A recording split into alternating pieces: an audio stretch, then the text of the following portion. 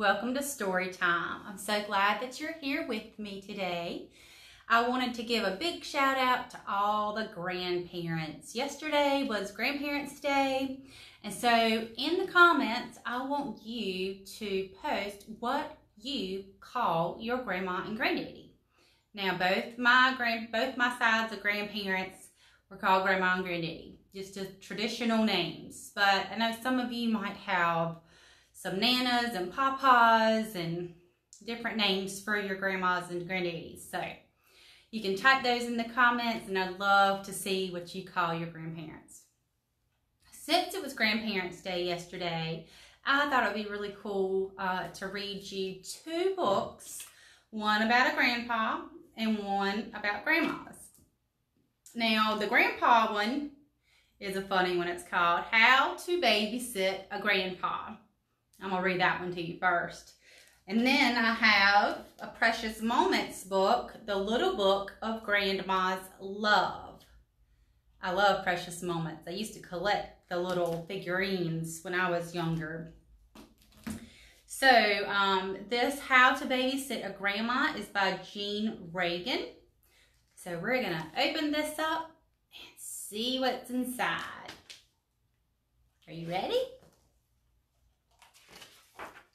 How to Babysit a Grandpa.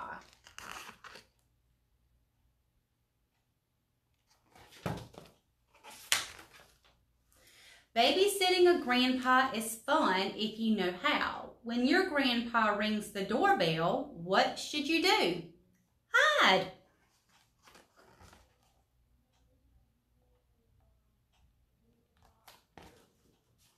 I'm not sure if that's what a real babysitter should do. You might wiggle and want to giggle, but don't yell, Grandpa! Not yet. Shh. How to stay quiet.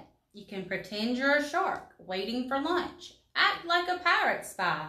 Be as still as a lion statue. As soon as your grandpa says, I give up, pop out and shout, Here I am.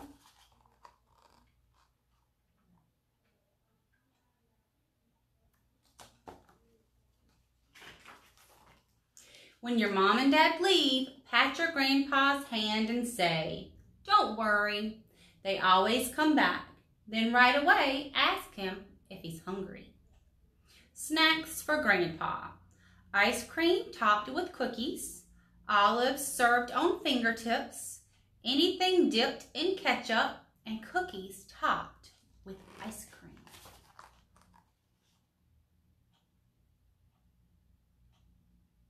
I know a lot of you would probably like to babysit a grandpa if that's what you got for a snack. After snacks, it's time to take your grandpa for a walk. When it's cold, bundle up. When it's sunny, sunscreen up, especially the top of his head. Remember to grab his hand when you cross the street and remind him to look both ways. What to do on a walk. Step over sidewalk cracks. Look for lizards, cool rocks, and dandelion puffs. If there's a puddle or a sprinkler, show him what to do.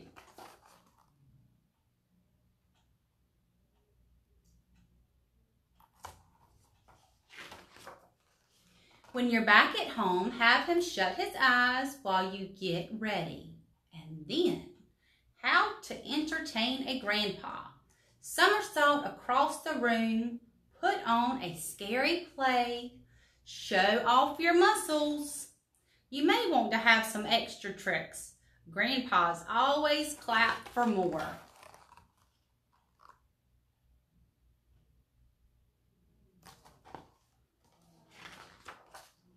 Pretty soon, he'll want to join the fun, so play with your grandpa too.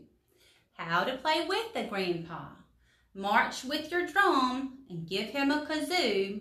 Watch out for sharks in the water. Don't let your feet touch the floor. And build a pirate cave. Make sure you can both fit.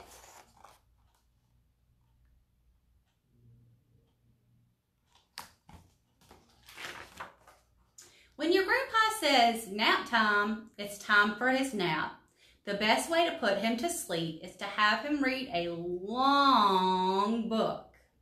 over and over and over, and even if you're sleepy too, babysitters have to stay awake. While he naps, draw a picture for his fridge. What to draw for Grandpa? A pirate shark battle, your favorite dinosaur, you and your grandpa splashing in a puddle.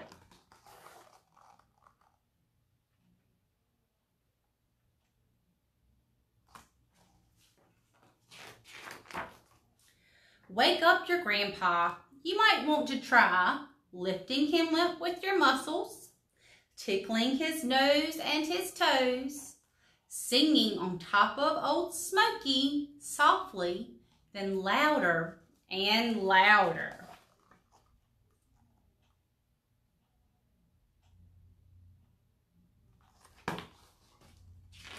I think that scared Grandpa. Now ask, will Mom and Dad be home soon? Your grandpa will look at the clock and say, yikes! Soon, very soon. Good babysitters can't leave messes, so turn on some bouncy music and get to work.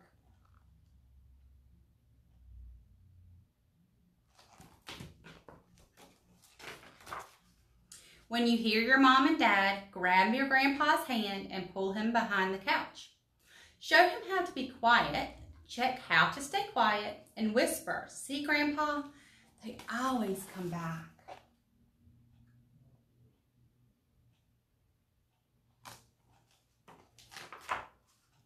Now comes the hardest part, goodbye time.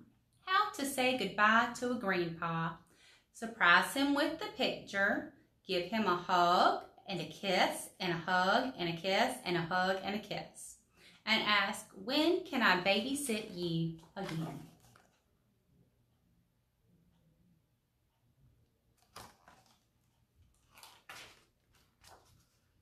And that's the end of how to babysit a grandpa. Now on to Grandma's book. All right, so it's called Little Book of Grandma's Love. A bike ride, 2 wheels, 3 wheels, going for a ride. Grandma's on her 2-wheeler and I'm right by her side. Wheeling down the driveway, biking in a row. Hurry, Grandma, let's ride fast. Round the bend we go. Let's race. Pedal, pedal, pedal fast. Win the race if you're not past. Then it goes on to say a Bible verse. God will fill your mouth with laughter and he will fill your lips with shouts of joy. I'll put it a little closer so you can see it. Grandma's garden. Grandma's in her garden, down on her hands and knees. She's not afraid of slippery worms or getting stung by bees. Let us help you, Grandma. Please teach us what you know. Show us what we have to do to make some flowers grow. Then the Lord God planted a garden in the east in a place called Eden. That's what we're learning about in Sunday school. Oats and peas and beans. I'm not going to read that because I'm not good at saying that. Okay. Hide and seek. Out in the woods beside the creek, Grandma and I play hide and seek.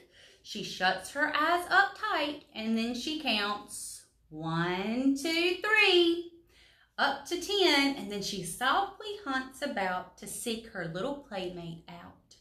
She peers in every tiny nook, in every single place she looks, and searches corners carefully to find where her little friend might be. No one can hide where I cannot see him, says the Lord. Have you ever played hide and seek with your grandma? Another Bible verse from Isaiah 50, verse 5, the Lord God helps me learn. Grandma helps me learn too. I love to learn with Grandma. We find the words that rhyme, like mouse in a house and frog on a log. We find them all the time. The words make funny pictures. I sometimes draw them too. A pig in a wig, a duck in a truck, a big blue kangaroo.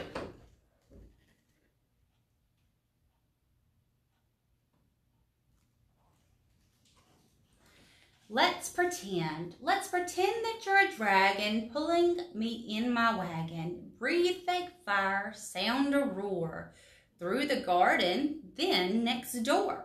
Oh, what fun when my friends see that there's a dragon pulling me. And then from Genesis 28, verse 15, it says, I'm with you and I will protect you everywhere you go. Little red wagon, take me for a ride. Go to the playground, to the swings, and slide. That Grandma?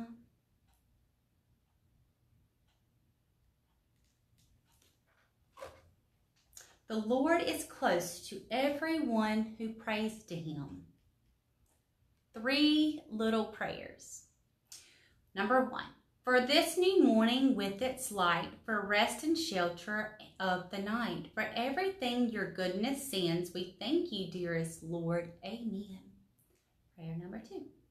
We thank you, Heavenly Father, for every earthly good, for life and health and clothing, and for our daily food. Number 3. Dear Father in heaven, look down from above. Bless my sweet grandma and those whom I love.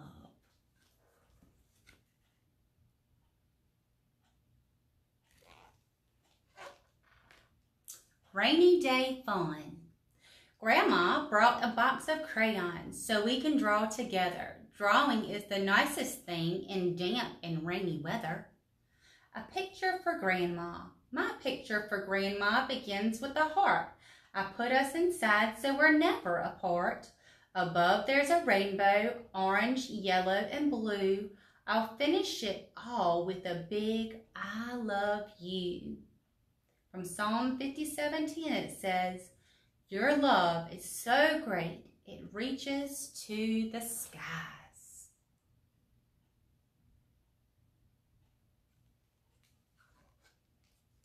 A day at the beach. Have you ever been to the beach with your grandma? I have my shovel and my pail, my swimsuit and my floaty whale. Let's go, Grandma. Come with me. We'll spend the whole day by the sea. I can swim just like a fish, paddle, kick, and swish, swish, swish. Floating on a little wave makes me feel so very brave. God named the dry land earth. He named the water that was gathered together seas.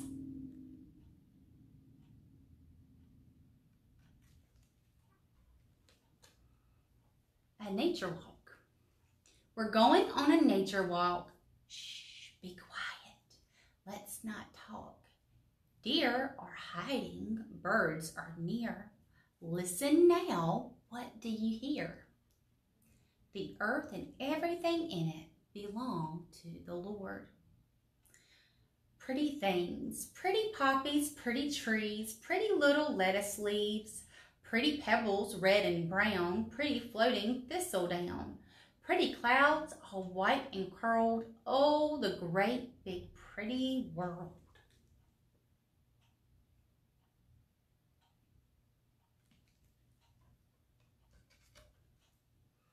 My grandma reads the Bible. The Bible is God's book. It says that He is all around wherever I might look.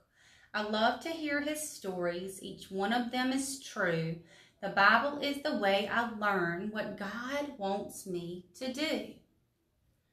Jesus loves me, this I know, for the Bible tells me so. Little ones to Him belong. They are weak, but He is strong. And then in Psalm 33:4 it says, God's word is true. Has your grandma ever read you the Bible? The ice cream man. Ring-a-ling, ring-a-ling. There goes the ice cream man. Hurry up, let's catch him if we can. Strawberry chocolate, 1 scoop. 2 ice cream cones for me and you. So go eat your food and enjoy it. That comes from Ecclesiastes.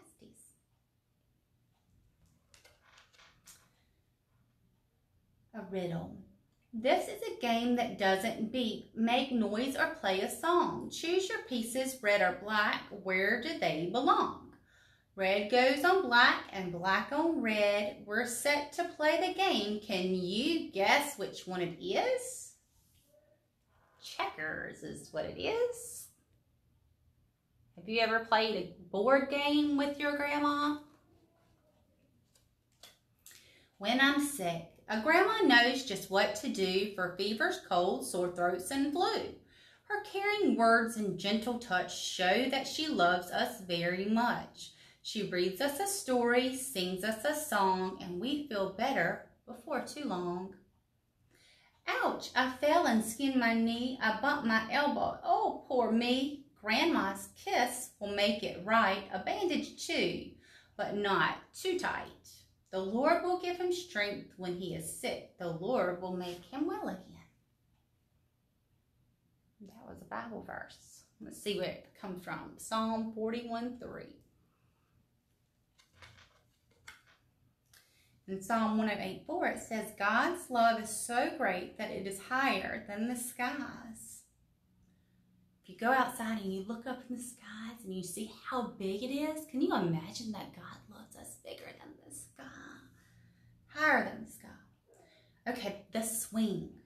How do you like to go up in a swing, up in the air so blue? Oh, I don't think it is that the pleasant thing ever a child can do. Oh, I read that wrong. Oh, I do think it is the pleasantest thing ever a child can do. Higher, higher, push me, Grandma, I want to swing high. Swing me way up to where birdies fly. I want my feet to reach the sky and touch the clouds as they float by.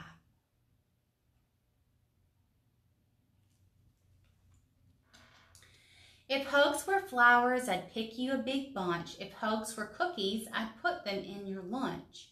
If hugs were stars, I'd take them from the sky to put them in a basket to share, just you and I. Thank you, God.